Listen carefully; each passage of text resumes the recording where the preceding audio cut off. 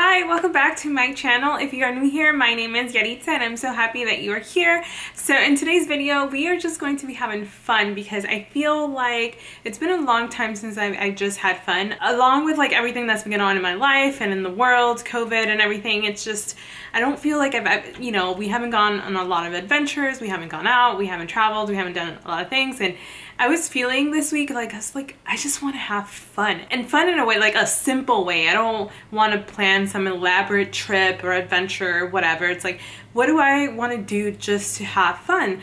And for whatever reason, in my head popped in kites.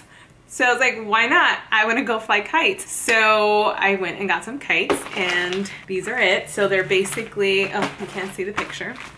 I got two shark kites from Target. They were $8 each. This is literally the only design they had. So I got two sharks, one for me, one for my husband. And we went this week to fly kites. And our first trip, we went to Santa Monica Beach and failed miserably. And I'll just roll the clips.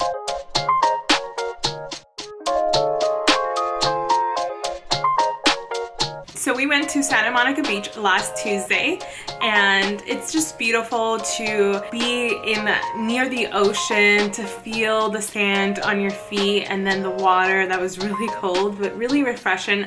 I haven't been to the beach in, I feel like, over a year. So we put our kites together, and then my husband was the first one to get up and go fly his kite, and this is how he did.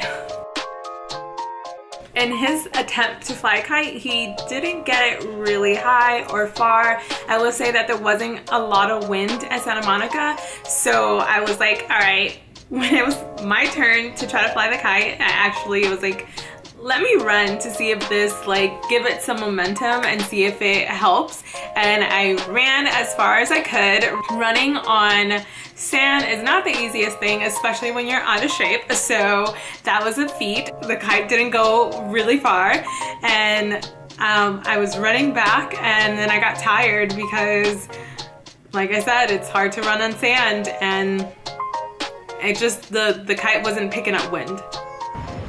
What happened to it? It crashed.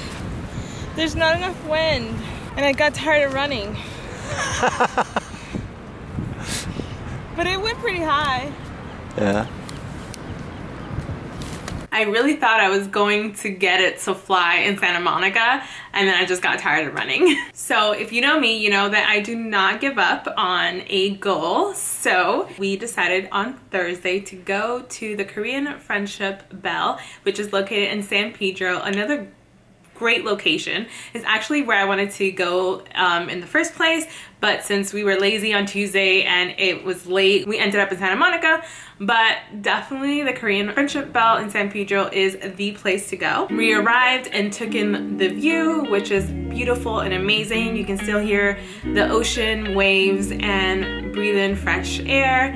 This area is definitely a lot more windy because we're at a higher altitude. And so again, we assembled our flights and started fighting with the wind to get the kite up in the air. Every time we thought we finally had it up in the air, it would like swirl and just crash down. I was like, my shark does not want to fly. So this is Drew thinking that he finally is going to get it to fly, but basically this is how high he could get it. I thought this was so cute. Here I go, struggling and crashing again and again and again. But I won't give up. I even saw another person flying a kite like further down, and I was like, let's go ask for some tips and tricks on how to get our flights up in the air. Drew gave up on his kite. He said his kite was defective, and I did not give up on mine. Actually, I did try to fly his, and it did not fly at all. So I kept trying with mine, and finally we got it up in the air. It was a moment of triumph and success. If you guys know me, I do not give up, and if there's something, I haven't flown a kite since I was a kid, So I forgot that actually it does take some finesse. There are some things that do help you fly kite and keep it up in the air, but at last I was finally able to get it up in the air and get it as high as 200 feet. Because our kites the strings to our kite is a little over 196 feet, and I use my entire string. So I got mine really high and it was really fun. It was actually very meditative just to have your kite up there just flying and you're just controlling it, and then you hear just the wind and the sound of the waves, and it was actually very meditative for me, and I feel like I want to just do this again.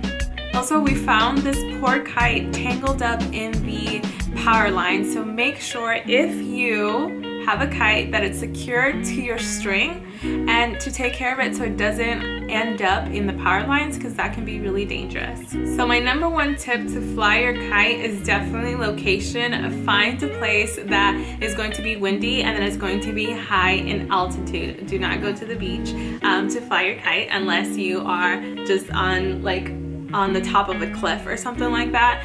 And I will link below some places if you're in LA where you can go and fly your kite.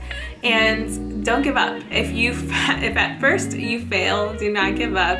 Keep trying to get that kite up in the air, because once it's up there, it's hard to bring it down. Oh, and I forgot, the Korean Friendship Bell parking lot is closed, so we had to sneak in. You can just park on the other side, I think, or we parked on the street and just went through the gate, and there were other people there, so it's definitely open, but I think they're just trying to control how many people go there. I hope you guys enjoyed this video. This is the perfect activity for spring. We are in March.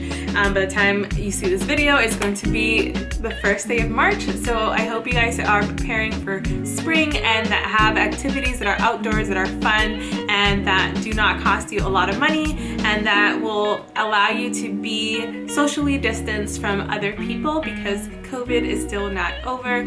So we are trying our best to stay safe and have fun at the same time. Make sure you give this video a thumbs up if you enjoyed it, and leave in your comments if you have flown a kite recently or if you want to. I haven't done it since I was a kid, but it was definitely a lot of fun, so I recommend it. And don't forget to subscribe to my channel to support me in my YouTube journey. I love you guys so much. Stay safe, and I will see you in another video.